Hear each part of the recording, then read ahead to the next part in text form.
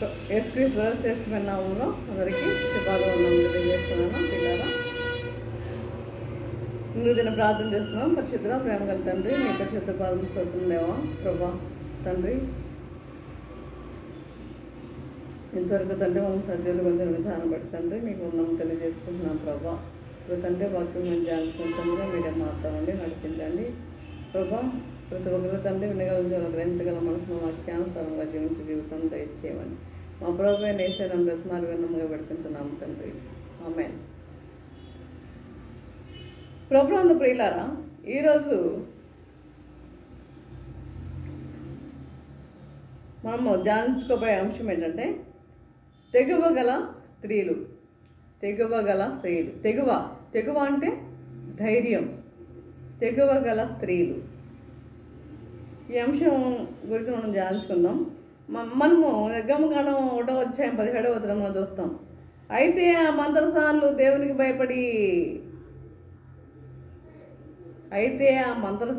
దేవునికి భయపడి ఐగుప్తు రాజు ఆజ్ఞాపించినట్లు వారు చేయలేదు.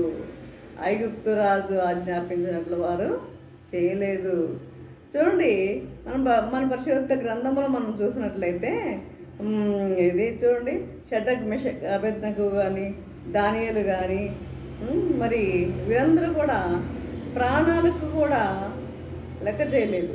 ప్రభు కోసము ప్రాణాలు కూడా వారు లెక్క చేయనట్లుగా మనం చూస్తున్నాం.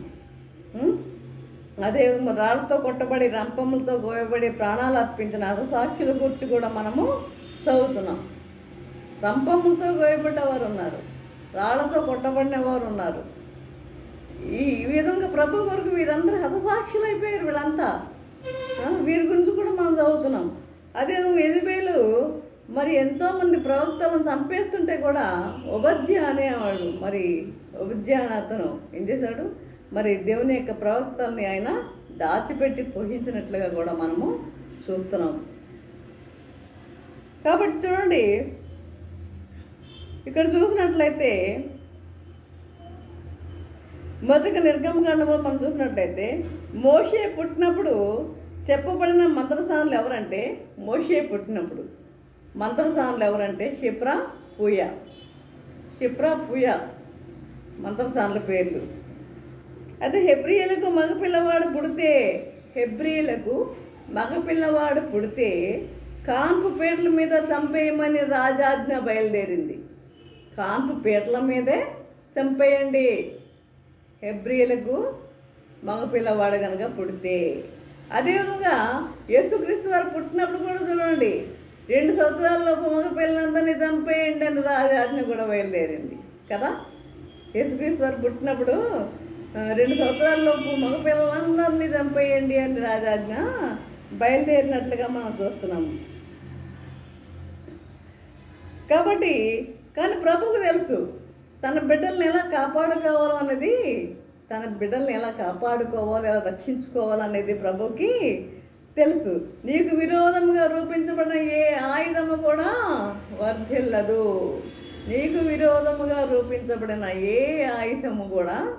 వర్ధిల్లదు. అని వాగ్దానం మనకు ఉంది.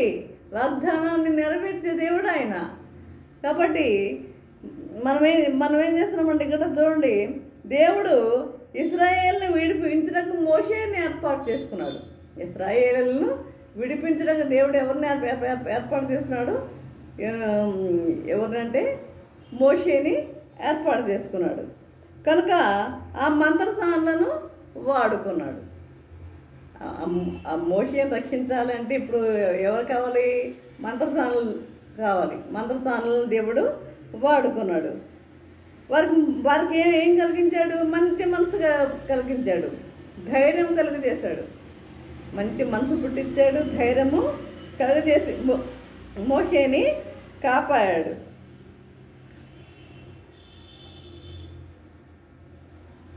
రెండవది చూసినట్లయితే చూడండి, యోకోబేదు మోషే తల్లి. ఒక మగబిడ్డ ఇంట్లో దొరికాడంటే ఆమె కుటుంబానికి ఎంతో ప్రమాదం. ఒక మగబిడ్డ ఇంట్లో దొరికాడు అంటే ఆమె కుటుంబానికి ఎంతో ప్రమాదమైంది. అయినా 3 నెలలు దాచిపెట్టింది పిల్లాడిని 3 నెలలు దాచిపెట్టి ఇంకా తన వల్ల కాలేదు. అప్పుడు ఏం చేస్తుంది, జమ్ము పెట్టి తీసుకొని, ఇదంతా మీరు నిర్గమకాండం మీరు చదవచ్చు, నిర్గమకాండంలో మొదటి అధ్యాయంలో. అయితే ఒక జమ్ము పెట్టి తీసుకొని జమ్ము పెట్టిలో బాడైన మోషేని అందులో పెట్టి దాన్ని ఏం చేసిందంటే నదిలో వదిలేసింది. ఇది దూరం నుండి ఎవరు చూస్తున్నారు, మిరియాం చూస్తున్నారు, అది ఎట్టిపోతుందా అని చెప్పి మిరియాం చూస్తుంది. మిరియాం ఎవరంటే మోషే యొక్క అక్క. అప్పుడు ఆ పిల్ల చిన్నపిల్ల మిరియాం కూడా. ఆ టైంలో ఎవరు వచ్చారు అక్కడికి, ఈ ఫరో యొక్క కుమార్తె తన తెల్లగెత్తలతో మరి స్నానాలు చేయడానికి అటువైపు నది వైపు వచ్చినట్టున్నారు. అందులో యొక్క పెట్టె చూసి ఆ పెట్టెను తీసుకురమ్మని అంటది. ఆ పెట్టెను చూసినప్పుడు ఆ పెట్టెలో తెరిచి చూస్తే ఎంతో అందంగా ఉన్న పిల్లవాడిని చూసేసరికి ఆమెకి ఆ బిడ్డని పెంచుకోవాలని ఆశ కలిగిస్తాడు దేవుడు, కలిగింది. అయితే తర్వాత అప్పుడు మిరియాము వెంటనే వచ్చేసి ఏమంటుంది తెలుసా, చూడండి ఆమె మిరియాము కూడా దేవుడు ఎంత తెలివితేటలు ఇచ్చాడు. ఆ టైంలో వచ్చి ఈ బిడ్డను పెంచుటకు ఏమన్నా ఒక దాదిని తీసుకురావాలేనా, ఈ బిడ్డను పెంచుటకు ఒక దాదిని తీసుకురావాలేనా అని మరి ఫరో కుమార్తెను అడుగుతుందన్నమాట. అయితే తీసుకురా అంటది. అప్పుడు ఎవరిని తీసుకొచ్చింది, వెళ్ళి తల్లినే తీసుకొచ్చింది. చూడండి దేవుని యొక్క అద్భుతాలు చూడండి ఎలా ఉన్నాయో. మరి అప్పుడు ఆ తల్లే మోషేని కొన్ని సంవత్సరాలు పెంచినట్లుగా మనము చూస్తాం. అదే అంటే దేవుని యొక్క వాగ్దానాలు, దేవుని యొక్క అద్భుతాలు, దేవుని యొక్క ఆశ్చర్య కార్యాలు ఎంత గొప్పవి చూడండి. మా ఎఫెసీయులకు రాసిన పత్రిక 3వ అధ్యాయం 20వ వచనంలో మనం చూస్తాం, నువ్వు అడుగు వాటికంటే ఊహించు వాటికంటే అత్యధికంగా ఇచ్చే దేవుడు మన దేవుడు. నీవు అడుగు వాటికంటే ఊహించు వాటికంటే అత్యధికంగా ఇచ్చే దేవుడు. అంటే నువ్వు అడగాలి ప్రభువుని, నీవు విశ్వాసంతో నీవు అడగాలి. అప్పుడు దేవుడు తప్పనిసరిగా నీకు ఇస్తాడు. మూడవది చూసినట్లయితే చూడండి, రాహాబు. ఈ రాహాబు అనే ఆమె ఎవరో మనకు తెలుసు. ఎవరు ఈ రాహాబు? యెహోషువ గ్రంథంలో చూస్తాం. ఈమె ఒక వేశ్య. ఈ వృత్తాంతం మనం చూస్తున్నాం. ఆమె విశ్వాసి కాదు, కానీ ఒక ఆమె వేశ్య. యెహోషువ ఎరుకోని వేగి చూడడానికి మనుషులను పంపినప్పుడు ఆమె వారికి ఆశ్రయం ఇచ్చింది.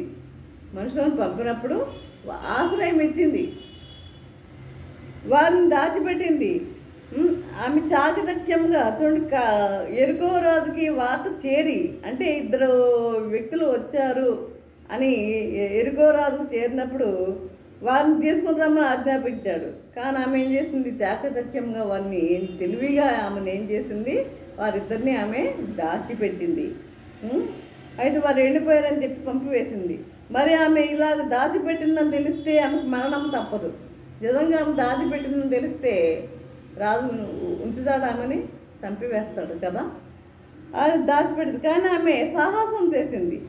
దేవుడు ఎర్ర సముద్రం ఎలా పాయలు చేశాడో, దేవుడు ఎర్ర సముద్రాన్ని ఎలా 2 పాయలు చేసి ఇశ్రాయేల్ అందరిని తీసుకొని వచ్చాడో, ఇవన్నీ అద్భుతాలన్నీ విన్న రాహాబు దేవుని పట్ల విశ్వాసం కలిగి ఉన్నట్లుగా మనం చూస్తున్నాము.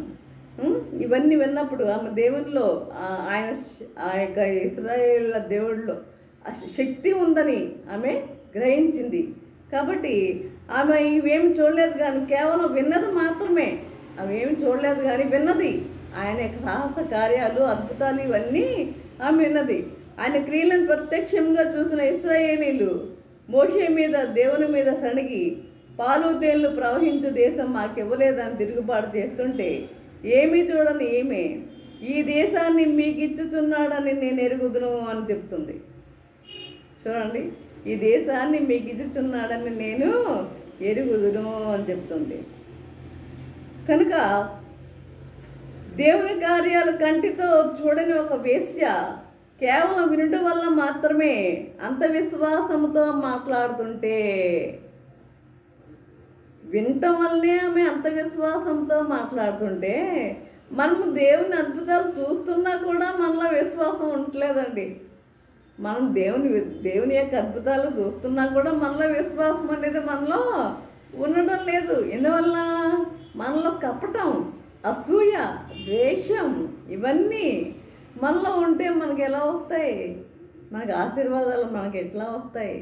కాబట్టి మన హృదయము దేవునికి సమర్పణ చేసుకోవాలి. మన జీవితాన్ని దేవునికి సమర్పించుకునే వారిగా మనం ఉండాలి.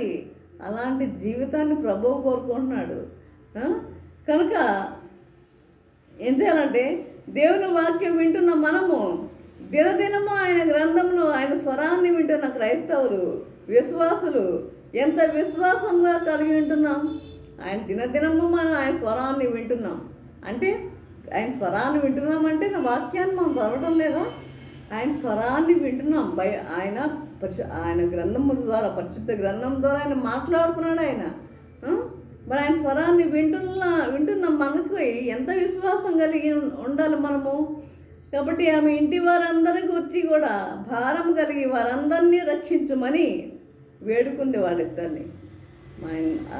వాళ్ళిద్దరిని కూడా వేడుకుంది, మా ఇంటి వారందరినీ కూడా రక్షించమని. అదేవిధంగా చూడండి, 4వదిగా 2వ దినవృత్తాంతం 22:11 చూసినట్లయితే యోషబాతు అనే స్త్రీని చూస్తున్నాం. యోషబాతు 2వ దినవృత్తాంతములు 22వ అధ్యాయం 11వ వచనంలో యోషబాతు అనే స్త్రీని చూస్తున్నాం. ఈమె యోధారాజైన అహజ్యాకు సోదరి. యోధారాజైన అహజ్యాకు సోదరి. ఈ అహజ్యాకు అతల్య అనే దుర్మార్గురాలైన తల్లి ఉంది. అతల్య అని దుర్మార్గురాలైన తల్లి ఉంది. దుర్మార్గంగా ప్రవర్తించడానికి ఈమె అతనికి నేర్పుచూ వచ్చెను. ఈ దుర్మార్గురాలైన ఈమె ఏమి నేర్పుతుంది? అతనికి దుర్మార్గంగా ప్రవర్తించడం నేర్పుతుంది. అహజ్య అహాబు సంతతి వారికి అల్లుడు. అహజ్య అహాబు సంతతి వారికి అల్లుడు. తల్లి యొక్క దుర్బోధనలను బట్టి, అతని యొక్క చెడునడతలను బట్టి అతని చంపబడెను. తల్లి యొక్క దుర్బోధనలను బట్టి, అతని యొక్క చెడునడతలను బట్టి అతని చంపబడెను. తన కుమారుడు చంపబడినని చూచి ఆమె యోధారాజు కుమారులందరినీ హతము చేసేసింది.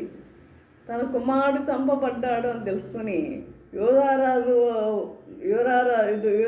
కుమారులందరినీ హతము చేసింది. అంటే ఆమె రాణిగా పరిపాలన చేయటకు అడ్డు తొలగించుకుంది. ఆ సమయంలో అహజ్య సహోదరి అయిన యోషబతు యోవాషు అనే రాజకుమారుని దొంగిలించి వానిని అతని దాసుని దేవుని మందిరంలో 6 సంవత్సరాలు దాచిపెట్టింది. రాజకుమారుని దొంగిలించి వానిని అతని దాసుని దేవుని మందిరంలో 6 సంవత్సరాలు దాచిపెట్టింది. ఇది చాలా సాహసోపేతమైన చర్య. 6 సంవత్సరములు దాచిపెట్టడం అంటే చాలా ప్రమాదకరమైన విషయం. కాబట్టి దుర్మార్గురాలైన అతల్య ఆమెను తుక్తినీలుగా చేస్తుంది. జనులు అతల్య పరిపాలనతో విసిగిపోయారు. దుర్మార్గంగా ప్రవర్తిస్తుంటే ఎవరు విసిగిపోకుండా ఉంటారండి? పరిపాలన అంటే ఎలా ఉండాలి? ప్రజలందరికీ ఇష్టమైనదిగా ఉండాలి. ప్రజలందరూ ఇష్టపడేవారిగా ఉండాలి ఆమె పరిపాలన చేస్తుంటే. కానీ ఆమె ఎలా పరిపాలిస్తుంది? ఆమె యొక్క దుర్బోధలతో కొడుకుని చంపించి కొడుకు చనిపోయాడు. ఆమె యొక్క దుర్బోధలతో తల్లి అయిన ఆమె బిడ్డలకు ఏమి నేర్పించాలి? మంచి మంచి మాటలు నేర్పించాలి, మంచిగా జీవించమని నేర్పించాలి. కానీ ఆమె అలా నేర్పించలేదు. కాబట్టి ఆమె అంత భయంకరంగా ఆమె జీవించింది. ఈ విధంగా ఆమె విసిగిపోయారు. ఆమె యొక్క పరిపాలనకు, ఆమె దుర్మార్గమైన పరిపాలనకు ప్రజలందరూ విసిగిపోయి ఆమెను చంపివేసి 7 సంవత్సరముల వయసులో యోవాషును సింహాసనం ఎక్కించారు. 7 సంవత్సరాల వయసులో యోవాషును సింహాసనము ఎక్కించారు. అతల్య చనిపోయిన తర్వాత దేశము నెమ్మదిగా ఉండినని వ్రాయబడి ఉన్నది. అతల్య చనిపోయిన తర్వాత దేశం ఎలా ఉంటుంది? ఇంకేముంది? దుర్మార్గురాలు చనిపోయింది కదా. దుర్మార్గురాలు ఉన్నంత వరకే కదా ఏదైనా కీడు సంభవించేది. కనుక మరి అలాంటి స్త్రీ, అలాంటి మనస్తత్వం కలిగిన స్త్రీలు ఉండకూడదు. ఆ విధంగా దుర్మార్గంగా ఉండేవాళ్ళు ఉండకూడదు. ప్రతి ఒక్కరిని ప్రేమించమని ప్రభు దేవుని వాక్యం తెలియజేస్తుంది. మీరు ఒకరినొకరు ప్రేమించుకోమని దేవుని వాక్యం తెలియజేస్తుంటే మనము దుర్బోధనలు ప్రవేశపెట్టి ఒకరు మనము చూడ మా స్త్రీలు కూడా మనం చూసినట్లయితే ఒకళ్ళు కొండాలు చెప్పుకునేవాళ్ళు, రకరకాలుగా మాట్లాడుకునేవాళ్ళు. ఇట్లా అంటే ఇద్దరు ముగ్గురు కూడిన చోట దేవుడు ఉంటాడని చెప్పిన దేవుడు ఇప్పుడు 2 కూడిన చోట దేవుడు ఉండలేకపోతున్నాడు. ఎట్లా? వారి యొక్క సరైన ప్రవర్తన సరిగా లేకపోవడం వల్ల వారు దేవుని మాటలు వారు చెప్పుకునే స్థితిలో వారు లేరు. ఒకరి మీద ఒకరు చాడీలు చెప్పుకునే వారిగా ఉన్నారు, కానీ మంచి మనస్తత్వం కలిగిన వారిగా ఉండలేదు. కనుక మరి అతల్లి చనిపోయిన తర్వాత దేశం నెమ్మదిగా ఉండాలని రాయబడింది. మరి యాజకుడైన యెహోవా సంరక్షణలో పెరిగిన యోవాషు దేవుని యందు భయభక్తులు గలవాడై పరిపాలించెను. దేవుని యందు భయభక్తులు గలవాడై ప్రవర్తించెను. భయభక్తులు కలిగిన వాడై భయభక్తులు కలిగి మనం జీవించే వారిగా ఉండాలి. భయభక్తులు కలిగి ఉండటం అంటే ఏంటి? చెడుతనాన్ని మనము విడిచిపెట్టేవారిగా ఉండాలి. మనలో చెడుతనానికి తావు అనేది ఉండకూడదు. చెడుతనాన్ని విడిచిపెట్టి దేవుని యందు మనం భయము కలిగి ఉండాలి, భక్తి కలిగి ఉండాలి. అదేవిధంగా యెహోషాపాతు చేసిన సాహస కార్యాన్ని బట్టి ఆ దేశంలో నెమ్మది కలిగింది. మరి అటువంటి సాహస కార్యాలు చేయకపోయినా దేవుడు స్వస్థపడుతున్నట్లు ఆయన ప్రజలమని పిలువబడుతున్న మనము ఏం చేయాలి? మనము ఆయన ప్రజలం మనం కదా. ఆయన ప్రజలమని పిలువబడుతున్న మనం చేయాల్సింది ఏంటి? దేశం కొరకు మనం ఏం చేయాలి? ప్రార్థన చేసే వారిగా ఉండాలి. మన దేశం కొరకు మనం ఏం చేయాలి? మనము ప్రార్థించే వారిగా ఉండాలి. ఎవరైనా కష్టాల్లో ఉన్నవారి కొరకు ప్రార్థించే వారిగా ఉండాలి. ఇంకా 5వది చూసినట్టయితే అబీగయలు చూస్తే అబీగయలు భర్త ఎవరంటే మూర్ఖుడు. ఎలాంటి వాడంటే మూర్ఖుడు అనమాట. తన కుటుంబం సర్వనాశనమయ్యే పరిస్థితి వచ్చినప్పుడు ఆమె ఏం చేసింది? ఆమె ఇదంతా మీరు ఏంటంటే తన కుటుంబం సర్వనాశనమయ్యే పరిస్థితి వచ్చినప్పుడు ఆమె సాహసోపేత నిర్ణయం తీసుకుంది. ఆ పరిస్థితిలో భర్త గారు పర్మిషన్ అడిగిన ఎవరితో తనను మాట్లాడనీయడని పనివాడు చెప్పిన లిస్టులో ఆమె కూడా ఉన్నానని తెలుసు. కనుక ఆలోచించడానికి కూడా సమయం లేని పరిస్థితి. ఆమె నిర్ణయం తీసుకోవాల్సి ఉంది. అంటే ఏమిటి? ఓకే, అతని పేరు ఏంటంటే నాబాల్ అనమాట. ఏమైందంటే దావీదు ఏం చేస్తాడంటే అరణ్యంలో ఉన్నాడు. అరణ్యంలో అంటే తన కుమారుడు తరుము వేయడంతో ఒకసారి సౌలు తరుము వేయడంతో అరణ్యంలోనే గడపవలసి వచ్చింది చాలా కాలం. అలాంటి సంవత్సరం అలాంటి టైంలో మరి వారికి ఆహారం ఏది లేదు. అక్కడ ఉన్న ఫ్యామిలీ ఏంటంటే నాబాలును అబీగయలు 2 భార్యాభర్తలు అనమాట. ఈ నాబాల్ అనేవాడు పరమ మూర్ఖుడు, దుర్మార్గుడు. అయితే ఏం చేస్తాడంటే దావీదు కాస్త మనకి ఆహారం ఇస్తాడేమో అని సైనికుల్ని పంపించాడు. దావీదెవడు యెషయా కుమారుడెవడు అని ఇలాగా నిర్లక్ష్యంగా మాట్లాడేసరికి దావీదుకి కోపం వచ్చి వెళ్దాం పదండి అని చెప్పి బయలుదేరాడు. పదండి అని చెప్పి సైనికులు తీసుకొని బయలుదేరేసరికి ఆయన వస్తున్నాడు అన్న విషయం సైనికులు ఎవరికి తెలియజేశారు? కొంతమంది ఈ యొక్క అబీగయాలకి తెలియజేశారు.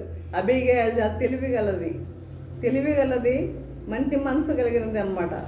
ఆమె ఏం చేసిందంటే, దావీదు కోపం వచ్చిందని, అమ్మో అయిపోయింది, మన పని అయిపోయింది అని చెప్పి దావీదు యొక్క శక్తియుక్తులు తెలుసుకున్నది కదా పని అనుకుని అప్పటికప్పుడు ఆహారాన్ని సిద్ధం చేసి గాడిద మీద ఎక్కించుకున్న ఆహారాన్ని, ఎంత ఆహారం చాలా కదా, ఆయన కావాల్సినంత ఆహారం గాడిదల మీద ఎక్కించుకొని తను బయలుదేరింది. దావీదుకి ఎదురు వెళ్ళి ఆయన పాదాల మీద పడింది, క్షమించమని. తన భర్త తప్పుకి తను క్షమించమని పాదాల మీద పడితే ఇక దావీదు వెనక్కి తిరిగి వెళ్ళిపోయాడు. ఆహారాన్ని వాళ్ళకి అందించింది. ఈ విషయాన్ని తర్వాత రెండవ రోజు తెలుసుకున్న నాబాలు దావీదు మన ఇంటి మీద రాబోతున్నాడు అని తెలుసుకునేసరికి గుండాగి చనిపోయాడు. తర్వాత ఈ అబీగయల్ని ఈ యొక్క దావీదు మరి తను వివాహం చేసుకున్నట్లు కూడా మనము చూస్తున్నాం. కాబట్టి ఈ విధంగా మరి భార్య భర్తలు అనేవాళ్ళు ఎలా ఉండాలి? ఇద్దరు కూడా ఒకే విధంగా ఉండాలి. ఇద్దరిలో కూడా ఐక్యత అనే ఉండాలి. ఒకళ్ళు మురుకుల్లాగా, ఒకళ్ళేమో మరి మనసు మంచిది అన్నట్లుగా అలా కాకుండా ఇద్దరు మనసు ఒకే విధంగా ఉండాలి. అంతగా మూర్ఖత్వం అనేది ఇక్కడ పనిచేయదు, దేవుడు ఇష్టపడ్డది. కనుక మనం ఏం చేయాలంటే, ఇప్పుడు చాలామంది స్త్రీల గురించి మనము తెలుసుకున్నాం. కనుక మనం ఏం చేయాలంటే, దేవుని మీద మనం భయభక్తులు కలిగి మనం జీవించేవారిగా ఉండాలి, ధైర్యం కలిగి జీవించేవారిగా ఉండాలి. ప్రతి ఒక్క స్త్రీ పిరికితనం ఉండొద్దు, ధైర్యం కలిగి మనం జీవించేవారిగా ఉండాలి. మనం ఇప్పుడు చెప్పుకోవాలంటే అనేక మంది స్త్రీల గురించి మనం ఇప్పుడు నేర్చుకొని ఉన్నాం. కాబట్టి నేను రిఫరెన్స్లు చెప్పలేదు, రిఫరెన్స్లు చెప్పకుండా నేను మామూలు జనరల్ స్టోరీగా చెప్పుకొచ్చాను. కాబట్టి ప్రతి ఒక్కరు కూడా ఈ ధైర్యం గల ఈ సాహసోపేతమైన చర్యలు చేస్తున్న స్త్రీల అందరినీ తెలుసుకున్న వారు ఆ విధంగా ధైర్యంగా ఉండేలాగున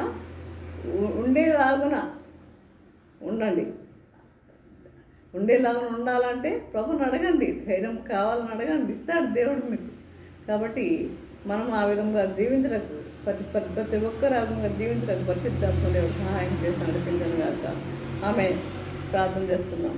పరిశుద్ధ ప్రేమగల తండ్రి, నీ పరిశుద్ధ పాదముస్తోత్రం దేవా ప్రభా. తండ్రి, ఇంతవరకు నేను ప్రభా మరి తెగవగల స్త్రీల గురించి మేము ధ్యానించుకుని ఉన్నాం నేను ప్రభా.